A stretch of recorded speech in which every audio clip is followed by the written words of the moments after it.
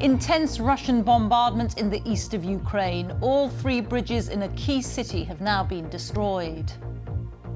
Fierce fighting is continuing in the east of Ukraine as Russia continues its advance into the country's industrial heartland. All 3 bridges leading into the embattled city of Severodonetsk have been destroyed, with authorities saying it's now all but cut off.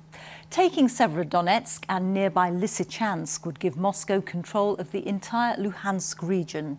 Our correspondent Joe Inwood is monitoring events from the capital, Kyiv.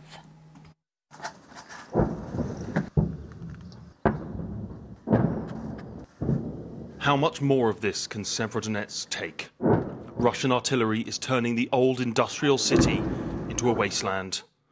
There have been fears of it being cut off. The destruction of not 1, not 2, but all 3 bridges linking it to the rest of Ukrainian territory make that fear almost a reality. Could Severodonetsk be heading the same direction as the southern port city of Mariupol, once a thriving industrial centre, which has now been utterly destroyed? The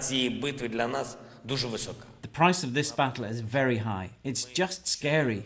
We tell our partners on a daily basis that only a sufficient number of modern artillery will ensure our advantage and finally end the Russian torture of the Ukrainian Donbass. And that suffering is not just being felt on the front lines.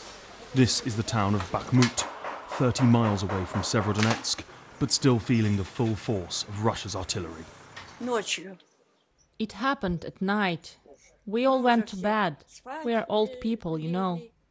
And then, all of a sudden, terrifying. Look what happened. There is nothing good happening here. And it's not clear how this will end.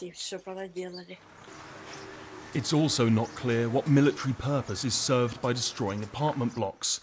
The Russians deny they hit civilian targets, but scenes like these have been repeated everywhere they advance. Putin's beasts.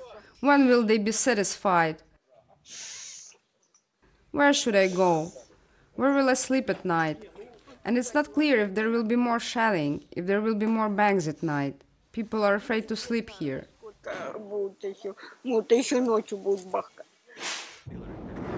This is an artillery battle and a war of attrition. As Russia releases these shots, allegedly showing the destruction of Ukrainian military targets, including equipment delivered by the West, the Ukrainians say these are Russian rocket launchers being taken out by US-supplied artillery. Who can resupply the fastest may be crucial not just for the Battle of Severodonetsk, but the very future of Ukraine. Joe Inwood, BBC News, Kyiv.